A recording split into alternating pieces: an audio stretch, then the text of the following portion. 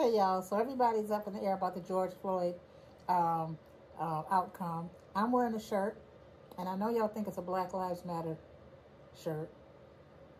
It's got but I'm not into the Black Lives Matter movement like that. I'm not into the Black Lives Matter movement, and I'm not really that excited about this verdict that came out. That the officer, was found guilty on all charges. The bottom line is, what does that really mean for us going forward? What does that really mean for blacks going forward? George Floyd was arrested because he was involved in some criminal activity, or suspected of being involved in criminal activity. He was suspected of having counterfeit money. He resisted arrest. There were a whole lot of things that led to the outcome. And the reason I'm really not excited as well, the knee hold that the officer placed on him was allowed in Minneapolis, Minnesota. Now, it had been banned in many other cities in Minnesota, but not in Minneapolis. So the officer really was following procedure. He was following the procedure that was allowed on his police force. So, everyone got up in arms and upset when it resulted in George Floyd's death. But I just have to ask the question. What does convicting this man do for us going forward? What does it do for the George Floyds who are still in the womb? The George Floyds who are still running the streets? The George Floyds who are being raised by single mothers and grandmothers? I see a lot of single mothers, black mothers raising their children alone. And I see a lot of grandparents. And where is the support for them? What happens now will determine whether that child enters a career of crime or becomes a productive citizen in society. So my feeling is that we're not getting to the root of the problem. Convicting this man does nothing to prevent this from happening again and again and again and again. Right now, there are youth who don't even have housing, who they're living on the streets, or their housing is so insecure that the street is raising them. Where are the child care centers in Minneapolis where parents who are struggling can go drop off their children and make sure that they get quality care, that they get quality education, that they get quality early literacy? Those are the things that really matter for the black race and all races who are suffering from any sort of inequities, economic disadvantages. That's what we need to focus on. But if we want to talk about black lives, then specifically we need to talk about where our black children are today, or they're going to be in the same position that George Floyd was in.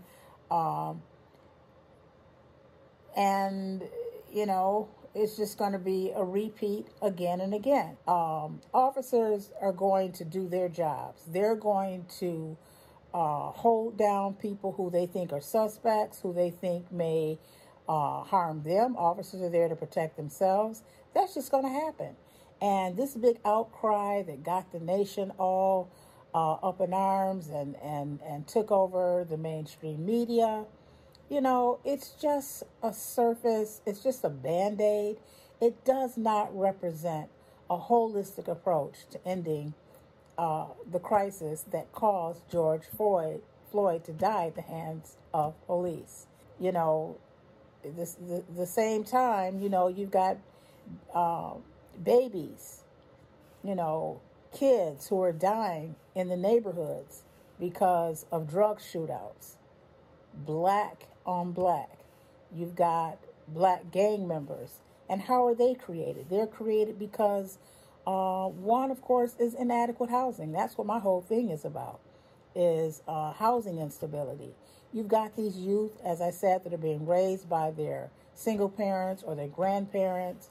Um, I know of an instance, a child was, and this is what I'm saying happens all over the place, but this is one in specific I can talk about. This young man, he's a young man now, but he was raised from birth by his grandfather because his mother was addicted to drugs and just wasn't in his life. So the grandfather took over, raised him until he was 14 years old. And then the grandfather passed away and wasn't there to pay the mortgage and keep the house. And they come in and they take the house and they don't see the 14-year-old there. So the 14-year-old runs and he tries to go to school. He tries to go to school every day. Where are the supports for that child? Where are the supports for that child? Why doesn't funding go to help administrators, teachers, counselors understand and recognize that child who eventually came to school dressed in the same clothes every day? Who got to the point where people were recognizing, his peers were recognizing he was dressed in the same clothing every day, and he became so uncomfortable he wouldn't go to school. So he had to survive on his own from 14 on. And he learned how to live in cars and how to live in abandoned buildings and that sort of thing. Where was the youth center there for that youth, for that young man? And it goes on and on. It is an epidemic. Our youth are in trouble. Our youth are in trouble. And they are the ones that are going to potentially be the George Floyds of the future. So we need to not focus so much on all the media hype. And I know the media hype gets people because that's what you do. You turn on your TV and you just suck in everything that they tell you without realizing that there's a lot of depth to issues other than what you see on TV. Other than what you see on TV. The real crisis right now are our youth. Our youth many are unhoused. Many are struggling to survive. They're finding anything that they can to survive, be it legal or illegal activity. And these people who are screaming and running around saying Black Lives Matter, why aren't they investing in youth centers where these young people can go and learn skills and be socialized in a manner that those who don't have the economic issues are? You got to put your money where your mouth is. So this verdict, to me, I'm not impressed by it. I'm not sure that it would have had the same outcome if the media hadn't put all of its, sensationalism behind it. I believe they were afraid of another riot, to be perfectly honest. And you have to really look at the facts that, if you want to change things, you've got to get to the root of the problem. This problem was that the knee hold was allowed in Minneapolis. He was doing what he was allowed to do. He may have overdone it, but if you worry about those things, then you remove those laws. Now, had that not been a procedure that was allowed, then, I would say he was totally in the wrong. But that's neither here nor there. Right now is that we need to prevent future circumstances like this from happening by investing now. Everyone needs to invest now. All of these people, the churches, where are they in these crises? Yeah, they talk about burying the youth, and many youth die at the hands of gang activity and that sort of thing. But where are the centers? Where are the places where they can go and be trained so that, they can be productive members of society? So I just want to weigh in on the George Floyd or the verdict of the Officer Chauvin.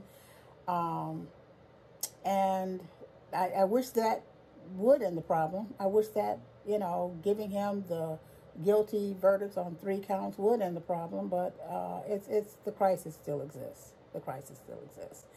All right, this has been Let's Talk. I come on and talk from time to time about the housing crisis in our country, how it is the real epidemic, and that we really need to focus on ending that.